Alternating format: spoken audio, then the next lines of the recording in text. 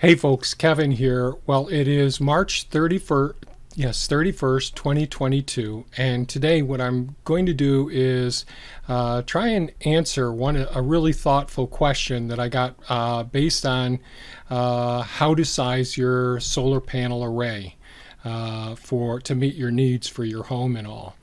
And in this video, I'm going to go over some of the history since I've been on the property since the 1970s.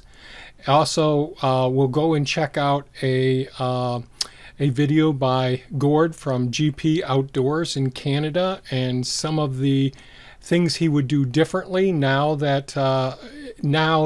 rather than when he actually did the construction on his place. And then we'll come back and talk about some of the technology changes that have occurred, that are in the process of developing over this next decade. And I'm all about planning for the future. But let's get down to the question. So this is from Neil Sheldon, and it's a really thoughtful, great question. And I think I'm going to have my text-to-speech reader read this for me. Let's see if we can do this. I have to wonder why we're all having to do this extended set of calculations. I can see that it gets more complicated when you are figuring out what you need for a battery backup system. It seems to me that there are a couple of questions that could make it easier to figure out.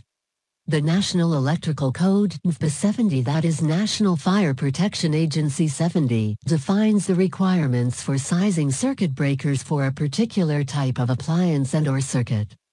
Most household circuits today are protected by a 20-amp circuit breaker. Heavy-duty appliances, like an electric stove, an electric dryer, an air conditioner, etc., typically have a 220 VAC or 240 VAC 30-amp circuit. Why can't we just figure out what we need to take care of each individual circuit in our home and size our solar system backup battery system for that? I mean, if we're going to expect it to work just like our electrical system is supposed to work, according to code, and install a system according to code, let's get a little bit more advanced and figure out what it's going to take to make it work that way. So, the first question I would ask is, what is the size of your electrical service? And then the second question is, what is the average duty cycle of that system? Bam! Done. I think most people can figure out both of those numbers from their utility bills. If you're using a battery backup system, first, you need a set of batteries that can handle that load for whatever number of hours that you would like for them to handle it. And then, assuming that you might consider whether your electrical system to be a life safety system or not, add something like 25% for a safety factor, as batteries can be affected by a number of factors, such as temperature, atmosphere, etc. At some point, it can also become important to consider whether or not you might want to consider a backup generator, as well as fuel and exhaust concerns. Well, that was absolutely an appropriate question and comments, and I completely agree with Neil that for, let's say, people my age who are retired, that don't see themselves making significant advances in their homes over the years in the future, this system, using your utility bill and doing these calculations, and many solar panel installers will do just this for you. I'm someone who really designs systems to meet future needs. So I thought I'd go over a couple of things. For example, in 1975 is when I first moved on to this property. In 1976, we drilled our well and we put in our septic system and put on a mobile home to live in. Before that, I lived in my car and lived in a porta-camp. But, you know, things worked out. When we drilled the well, the well drilling operation, who's been working in this area, it's a family-run generational business. And when they came and we hit water, I think it was like 40 feet, hit what they thought was really good water supply and all. And I came out and said, no, let's go deeper. And they said to me, that's nuts. Nobody ever has to do that around here. And we did.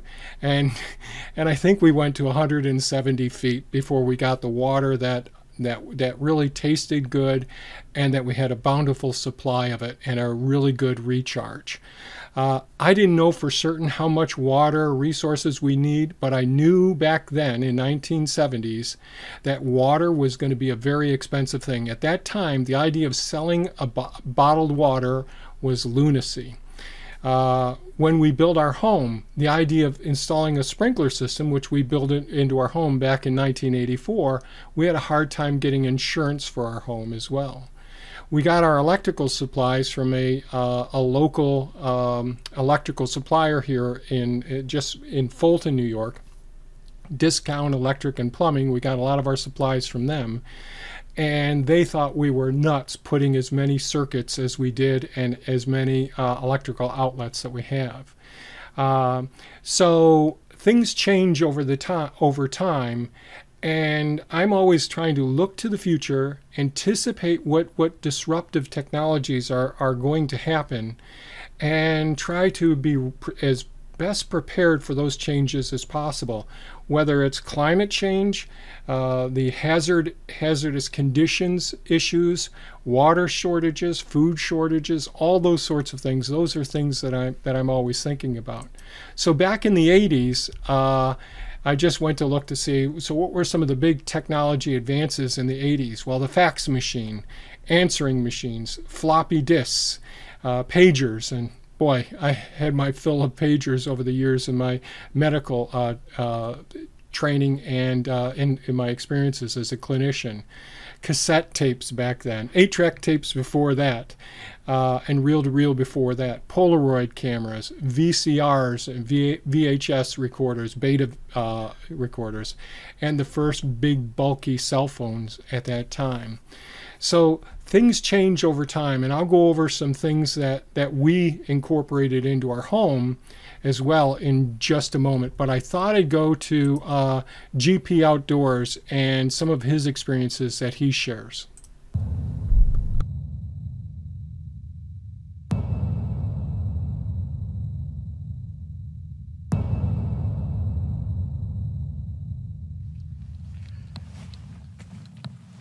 Welcome back to GP Outdoors and a next installment on the playlist on my channel called Buying a Cottage Property.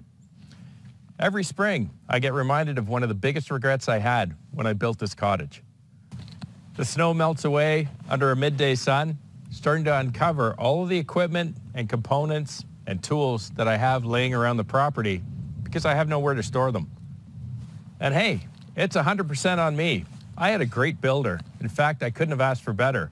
And throughout the build of the cottage itself, he kept prodding me and questioning me as to why I wasn't considering a garage or some kind of an outbuilding on the property.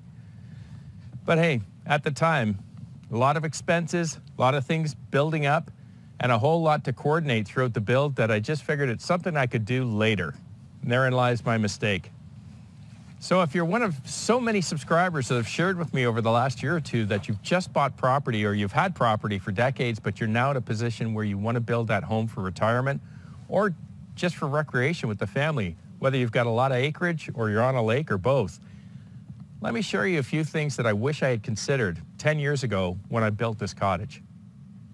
One of the things I didn't consider and didn't have the foresight to understand is that managing or maintaining a cottage property, especially when you've got large or bigger acreage, is going to require tools and equipment. It's not a push mower anymore. And that means you're going to need somewhere to store your stuff. It wasn't long before I started running out of places to put my toolbox, all of my power tools, my equipment. When you get a property, you're going to need at least a garden tractor, if not a tractor, whether it's a subcompact or a compact. You're going to find, especially if you have land, you're going to want that ATV or a side-by-side to get yourself into the forest. Chainsaws, other equipment, axes, trailers, boats, any type of watercraft, they all need to go somewhere. So I cleared a spot for a garage. It cost me $3,000 Canadian. This was 5 years ago, just to clear that spot out to get ready to build a garage. Would have been a lot cheaper if I'd had the excavator do it while he was clearing for the cottage. A whole lot's changed in 10 years. The shoreline laws and regulations, allowances, and conditions or restrictions have been amended twice. Shoreline allowance is now much further back than it was when I first placed the cottage, and they've implemented even more restrictive conditions around what you can do with the trees or any of the wildlife or any of the plant life here within a certain distance from the shoreline. They didn't exist 10 years ago. The solar system you see on the roof and the batteries in the basement, when I installed them, there were no bylaws or permit requirements or permit applications requirements for solar systems.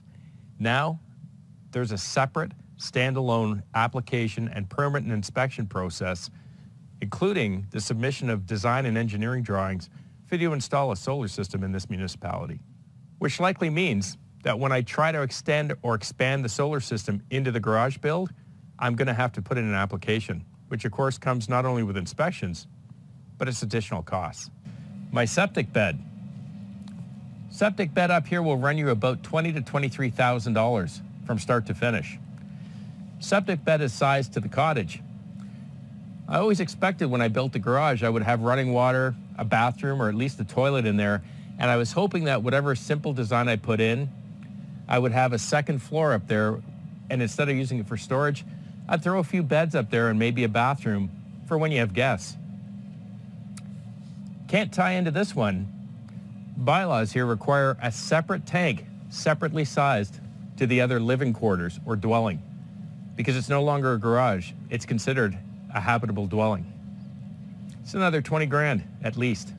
And of course, it goes without saying, I'm back into a brand new start to finish permit application process and all of the related costs, engineering designs in the works. It's going to cost a lot more for materials. It's been 10 years, not to mention the increases over the last 2. Trying to get labor, especially in a building boom, it's going to take a while to get that garage even started or planned. And we can't forget to get a licensed legal survey done again. Although I had it done when they came out to pin the location of the cottage, I should have had it done at the same time and had them pin the location of the garage, because you can't submit a permit application without a legal survey done by a licensed surveyor here in Ontario. And getting a legal survey done is not inexpensive. I've got higher costs for the septic, which I could have avoided. And at the end of the day, what I didn't foresee is that I was going to need a lot of stuff here. And I was going to need somewhere to put it all. And I can assure you, my wife is not too happy about the current home all around the property, including the back bedroom, which I've had to take over for my toolbox and all kinds of different pieces of equipment or tools that I need, because they have to be put somewhere. Well, thank you so much for sticking around. I hope you found the information a little helpful, or at least provided you some things to think about as you continue your own build on your property. Have a wonderful week with your family. Please be kind to each other, and I'll see you again right here on GP Outdoors. Cheers. Well, thanks, Gord. Thank you, Gord. As usual, an absolutely fantastic video. I really do recommend subscribing to GP Outdoors. If you like the videos that we produce here, he really gives that first-person new experience developing a site, using farm equipment, chainsaws, all that sort of thing. And he's quite the gentleman, and I find his information absolutely fantastic. And I really thought that this particular video, which he just produced recently, really fit with the topic of why I decided to go through all the calculations and to share those calculations. If you go back to the video and I'll make sure that I put links to each of these videos, when you look at this and you see this huge 2 large solar panel arrays, and we put the first part in, you can see there's a little bit of a difference here in the color. Some are a little bit darker here than the ones we originally put in. So I think we put in 108 255 watt panels to start out with in 2012. And then in 2017, 5 years later, we added on to it as well. Now, when we first put in the system, we put in a 45 kilowatt backup generator. And I have a battery backup system, small battery backup system that I built. I've made videos on that. And we have a secondary, just a 5 kilowatt, smaller generator. I'm one of those people that believe that resiliency requires one to think about those things that are life essential or asset essential, such as food supplies and that sort of thing. And if you watch our videos, you see that we've got 4 freezers in our garage, 3 freezers in our work area, and 3 refrigerator freezers. So it's essential that those things remain powered all the time so that it's uninterrupted, their power supply. So we have an immediate 45 kilowatt generator click on whenever there's a power outage. Yes, these solar panels produce more energy than what we need, but it's for future growth and development as well. All of these things are based on our particular location. We happen to live in a very overcast area, a heavy snow area as well, so we don't get nearly as much production during the winter months and during the even the early spring when we have all the overcast. So the size of our system was calculated based not only on our future needs, but excessive needs, because during winter months we won't have as much. And ours is a grid-tied system. So, but it was designed with a future evolution of the battery backup systems. We could have put in a battery backup system at that time, but the battery technology wasn't where we needed to be. It's just starting to get to the point where we want it to be at this point. So Enphase, Tesla, and Generac all produce beautiful battery backup systems, and each one has their pluses and minuses. But this video, I don't want to go too far into those topics. So regarding going by just looking at code changes, one of the things that Neil mentioned is since 1975, since I first started building on this property, the National Fire Protection Agency has changed their code 16 times. The building codes and building inspections, all of those things have changed multiple times, and they've become more and more expensive over time. So when we're designing our forever home, and that's different than what I think Neil was talking about, the general public, just that many of the people who watch this channel aren't the general public. They're thinking about their future needs or the needs of their children and trying to foresee those things that are going to develop over time. So I thought I'd share a few things. So technology changes. So battery electric vehicles. This is really, I mean, we've got the Model Y. This is something that's happening over the next 2 decades. The vast majority of vehicles will be battery electric vehicles. Lawnmowers, chainsaws, power equipment, the heavy equipment that comes to your place, the tractor trailers that move equipment are all going to be transitioning to battery electric vehicles. Also, all electric home and equipment tools will be there. So not just your appliances in your home and all, and they would be much safer for fire protection, and lower insurance costs over time as well. Vehicle to grid power, where your batteries in your vehicles could meet your needs during a power outage or during an emergency as well. Whole home smart redundant battery backup systems. Now right now we have an automated battery backup. Our 45 kilowatt battery backup system that runs off of propane can charge everything and meet all our needs. And it can also meet our needs. I can be doing welding in the shop and maintain everything on our property.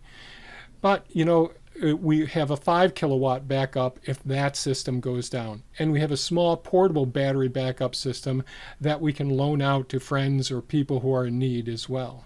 So there's all of these possibilities.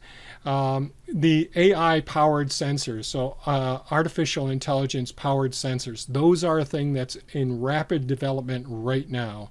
Smart surveillance and security systems with facial recognition. I've shown some of the some of the smart technology with our security system. Our cameras can lock on to someone moving or an animal moving and catch, zoom in, get good identification, license plate reading as well.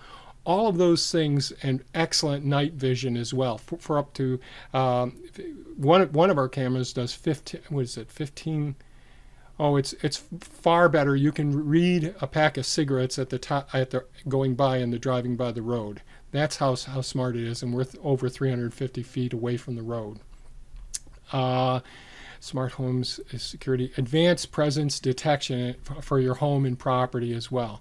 Now we have like the Dakota system, and we have smart sensors around the property as well, but the technology is really evolving tremendously.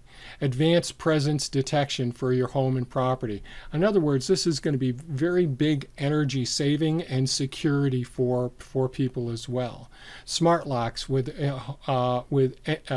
enhanced security as well. So in other words, being able to lock down different parts of your home or your food resources, those sorts of things, everything can be secured. In other words, super insulate your refrigeration or your roots or your freezers and all in the event of a power outage, and therefore you just don't go into them, and therefore when there's a power outage you can get at least 72 hours before the materials start thawing as well. Excuse me. Solar roofs. Solar roofs are already starting. Tesla is really well known. There are a couple other companies as well. The technology is still evolving at this point, but they're attractive. The snow and rain come off it. They're self-cleaning, and certainly if you've got to build a new home or you've got to replace your roof, it just makes sense to get a solar roof at that point instead of putting solar panels on top of a roof. So that's important. Voice-powered everything. So those of you who've been watching this channel for a while know that since we built the home, we started off with GE smart home technology, and we've evolved over and over time. So voice recognition, and we have to make this, and I've made design videos before, so we have to make this so it's, I guess an easy way of saying it is idiot-proof, so that there's redundancy built into systems and security built into it, and it's ease of a real high quality user interface, so people don't have to train themselves how to use the system as well. Smart surfaces, those things are coming as well. Medical diagnostic systems in your home. Smart home lighting. Now it's going to go far beyond what we're seeing now. Monitor systems, the smart home technology is going to change the whole way that we interface with the rest of the world. Like right now, since the pandemic, we think of Zoom being such an amazing technology. Well, there's new technologies coming out right now that are going to change our living environments, make things so that we can shut ourselves off from the rest of the world, or get as much information from as many sources as we deem appropriate. Smart environmental control. So in other words, you're on your way home. You've had your home go into a quiescent state and just monitoring, and you don't need the heating or the cooling going on at the time. But as you get closer to home, your heat pump technology, as opposed to various fired instruments or electrical heating systems, your heat pump system will come on. That'll take the excess heat out of your environment, so you're cooler when you get home. But that excess heat will go to your hot water heating system. So there's going to be so many technologies. We'll have good PM2 and polycyclic aromatic hydrocarbon HEPA filters in our homes. So we're going to have more airtight homes, but with appropriate filtration systems as well. So that's the smart home environmental control. Augmented reality. So we'll be able to work at remote locations while in the comfort of our home with basically augmented reality, and be able to, the technology services for getting repairs done will utilize augmented reality to do the less than simple repairs that need to be done in your own home. So in other words, someone who isn't well trained can do the job, the technology, or doing the repairs that are necessary. I'm trying to get through this. This is getting to be too long. Optimus Prime bots. So most people know about the various robot technologies that are coming about. I'm very interested in Tesla's Optimus Prime bots using artificial intelligence. They'll be starting off probably working in factories, doing jobs, the dirty jobs, the unpleasant jobs, and those sorts of things. But this could be like the Jetsons in the future as well.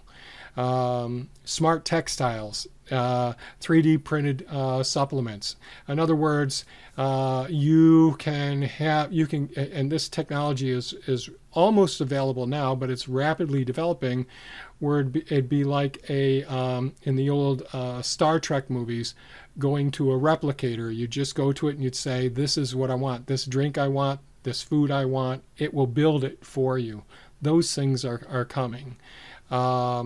Smart battery technologies. So the battery management systems are getting much better as well, so that we can use used batteries from vehicles and use it for our home battery backup systems as well. Fire suppression systems, flood sensors, smart sensors, and alert response systems.